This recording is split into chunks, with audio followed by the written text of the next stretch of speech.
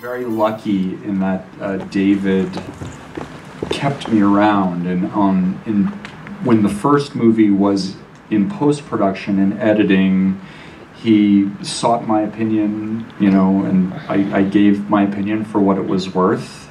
Sometimes he would listen to me, sometimes he wouldn't, but I think that he ultimately saw, as he had when he bought my original script, that he thought I had a valuable input.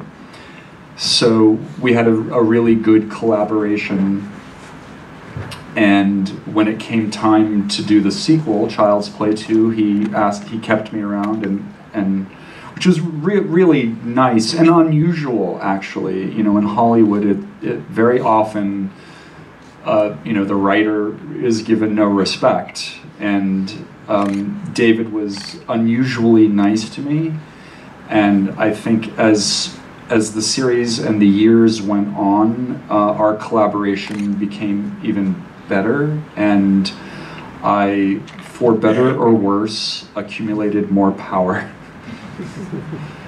Quiso, en verdad, que yo estuviera presente en cualquier momento, ¿no? Incluso después de hacer la película en postproducción, en edición, me preguntaba, o sea, buscaba tener mi opinión. A veces me escuchaba, a veces no, pero en cualquier caso, cuando ya compró mi guión original, había visto desde el principio que lo que yo pudiera aportar tenía valor.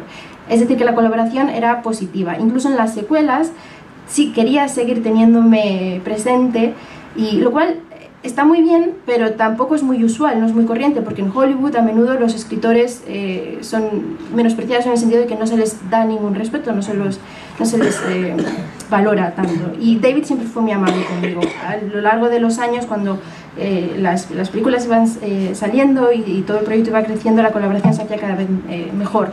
Es decir, que de alguna manera sí que iba yo adquiriendo más poder. I think there's a great tradition in the horror genre of paying homage to, you know, what has come before, and I certainly enjoy doing that. I hope I don't do it too much, but I do enjoy it. And we have paid homage to many different movies over the years in the different films. I'm trying to, the one specific you referenced with the eyeball going down the stairs, I can't remember if that was a specific, what is it, does it remind you of something? I thought that was The Changeling, Peter Medak movie. Oh, The Shining with the ball? Yeah, with the ball standing stairs. I thought actually, it's more, it's The Changeling. Do you know the movie, The that's Changeling? right. Is that what you said? My pronunciation is horrible. Okay, yes. Oh, I think you said The Shining. No, it's absolutely The Changeling. Peter Medak, yes. Only with an eyeball instead of a ball. The two movies. The Shining was with the Chucky in the door. Oh, in Seed of Chucky, yes, when he says. And another one was with the eyes downstairs, you know.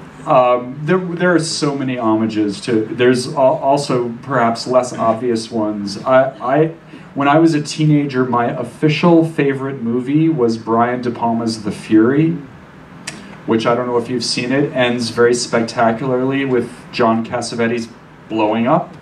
That's why we blow up Chucky at the end of Child's Play 2. Also remember in that same movie, in Child's Play 2, when they get to the factory and the kids are running through the maze of boxes, The Shining, running through the maze. There are probably too many to count. They're, you know, very specific homages, but also more general. For example, Curse of Chucky was kind of a nod to old dark house movies. Do you have that term? You know, that's a James Whale movie from the 30s, The Old Dark House, and I always loved horror movies that take place in one house over one night. And so we did that with Curse of Chucky. It's also very budget conscious because we had, for Curse of Chucky, we had less money than we'd ever had before. So I knew I had to spend the money intelligently. So I thought when I started to write the script, I have to make it all happen in one place, but make it one amazing, beautiful place. And so I I love haunted house movies, and it was very fun to sort of create a really cool house. Cult of Chucky is also an homage to mental asylum movies, like Samuel Fuller's movie Shock Corridor.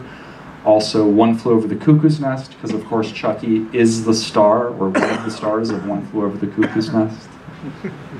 So I think I'm giving you a workout.